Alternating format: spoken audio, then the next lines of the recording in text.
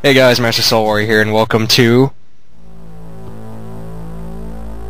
Chapter 14, Arcadia, aka Let's Post-Commentate a part that was recorded a month and a half ago. Yay!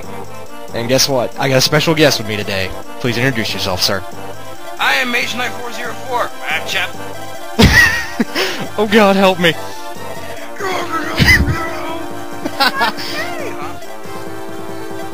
Hey, there's a ninja with huge boobs over there. That's a sniper. Alright, back to the game. Who's this little purpley pink-haired girl? Oh, hey, red hair. Transition. Okay, so this guy's named Zeus. This is Melody's little brother, the other wyvern rider you get in this game. Also the S character. Heads up for those playing along. The S character? You know, the character that comes in late with weak stats, but when used properly, turns out to be a true powerhouse. Oh. Zeus is. Sophia. Apparently maybe. Okay, so this is Sophia, level 1 shaman, like I said. The only thing she's good for is her flux book. And this is Cecilia, she is the Valkyrie unit. Again, only worth what she has in her inventory. So I do the smart thing, and stick them both together. Smart things were... I don't even Smart thing is smart. Yeah, cut there, sorry. Huh. This is the Silent Staff. The Silent Staff, when used, will let you, if you use it on a magic user, it cuts off the use of enemies' magic. And there's a Talisman, which increases resistance. Now, if you're wondering why there are cuts... Oh, sorry, I'm just going to explaining all of this. Go ahead. The thing is, I despise desert chapters. Hey, Toy, where are your boots? Hey, Toy, where are your boots? In Washington, up General Taylor's ass. That was a Band of Brothers joke, if you didn't get that. I didn't get that, but yeah, this desert chapter is notorious for being insanely difficult. Mainly because there's a lot of things to, like, despise in Twitch. Yeah. Bandits, heroes, Mamcoots. Yeah, there are 3 Mamcoots on this map, you guys. Bandits. Did I mention Mamcoots? Yeah, there are 3 Mamcoots on this map, and Rutger just got the Kaiten Kemburo Kuren critical. So yeah, bring your Worm Slayer, it'll help you out a lot here. Bring magic, it'll help you out even better. True. Yeah, but my Lelena's already like level 6 or something at this point, I think. I'm not sure. Considering, like I said, this video was recorded a month and a half ago. Speed hacks! Speed hacks! Oh, sleep staff. Yeah, there's a bishop on this map with a sleep staff, so be careful. I don't want to go to sleep, I want to stay and fight for best. Kaiten Kemburo Kuren! Oh yeah! God, I love that. Oh yeah! There's a Speed Wings, which again increases speed by 2, and that's probably also going to Barth. I am amazed at your Barth, seriously. I've never used him before, but he turned out god tier for you. I'm like... I know, my Barth actually holy caps crap. strength and defense. I'm like, what?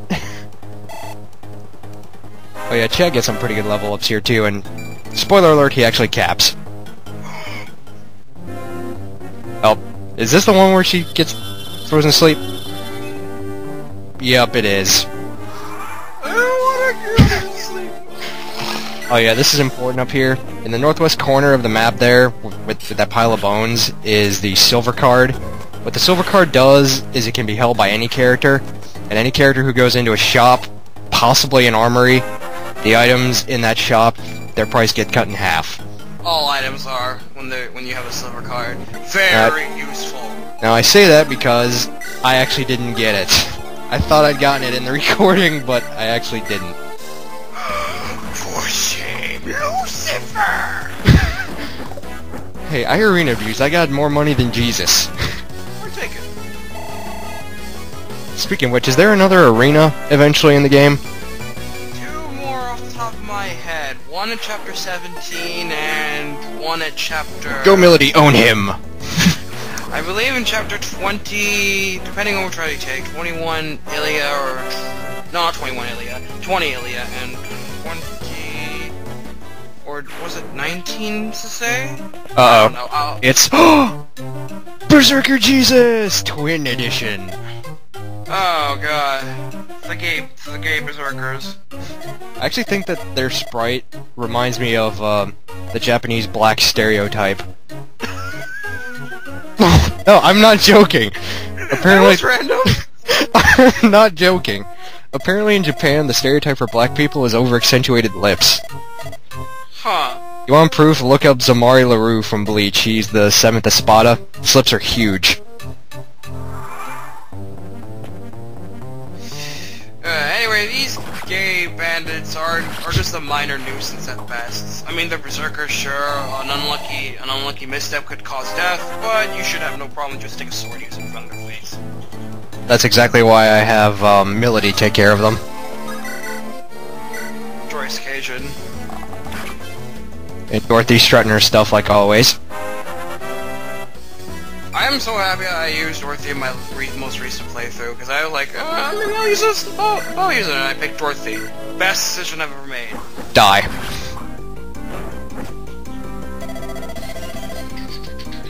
And they actually have the same quote, they just changed the names. It's like, how unoriginal. Well, they're mook bosses. What True. do you do with mook bosses, except for being unoriginal? It's like a Fire Emblem Here's the staple. second Mom Kute.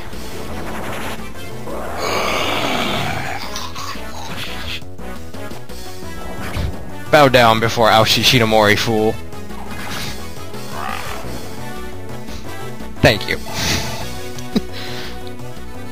Yeah, there's one more. It's actually... Yeah, there you go. It's right there. And there's the Warp Staff, which if you give it to... oh, here we go. This is the Guiding Ring. You can only get this with Sophia, so you actually need her for the map. And here's the shop. I was just showing this off. I buy a few Air Caliber books. Buy Should've Air bought Caliber. I should have bought a couple more Lightning books, because, for something I'm doing for 14 Gaiden. I'm not gonna spoil that for anybody. Let's just say that it involves a certain priest. You need to have Sophia left alive and to clear this map in 25 turns. Get the step in. Which I do. And that's going in the intro.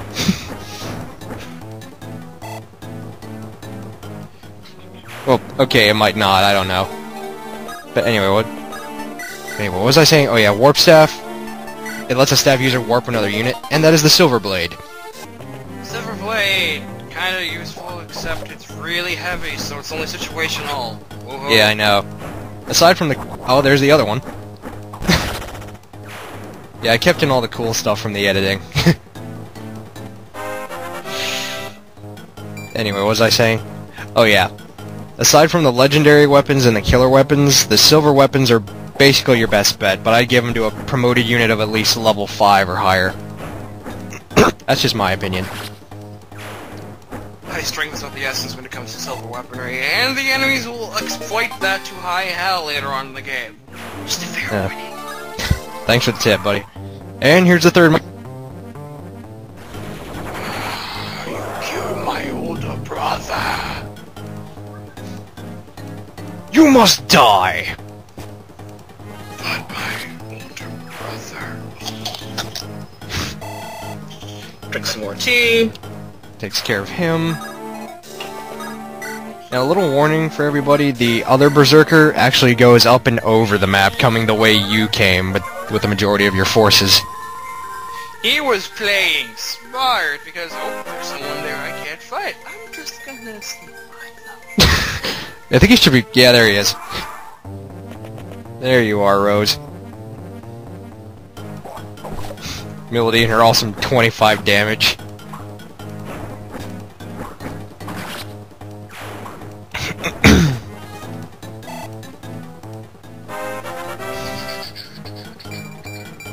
Oh yeah, that's right, that's when she got the res up. Res buzz, res buzz, res buzz! And Lalum gets one. Popping on their ass buzz. Especially when you're playing FE6, because resistance is... Oh wow, I completely forgot about that.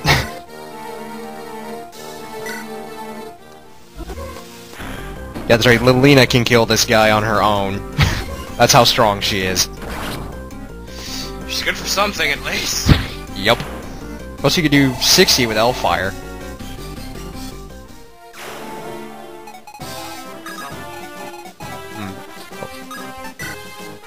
And here's the weapon shop. Bunch of steel stuff, really.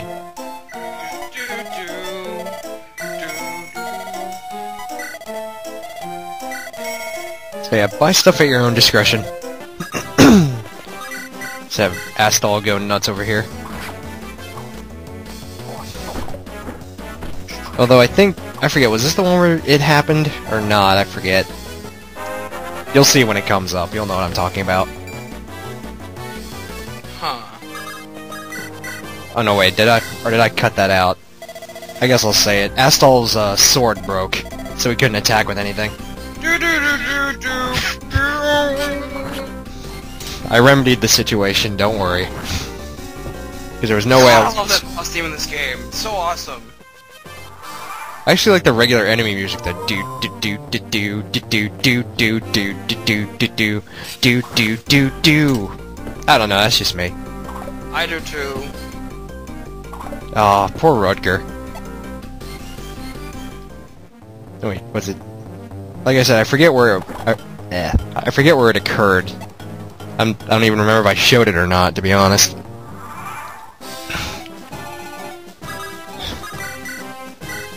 And Milady once again owns something in the face. She's good at doing those. Mm-hmm. I was checking to see what her weapon level was there, I think. Because I was trying to get her to be as good with a weapon as with swords as possible.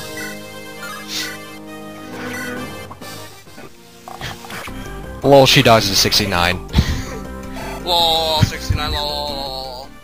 So mature, man. And dead. Honorable fight in death quote. You know, I actually just realized he was a recolor. Yes! He was a recolor from a more annoying boss. Oh yeah, Rucker deck. Oh yeah, I forgot I got a defense up. Nice. And it's time. No wait. What did I do again?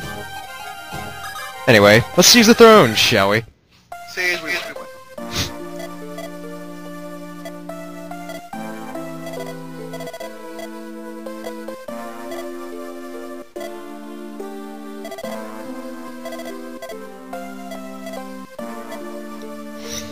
So yeah, that cutscene plays when you actually fulfill the bonus requirements.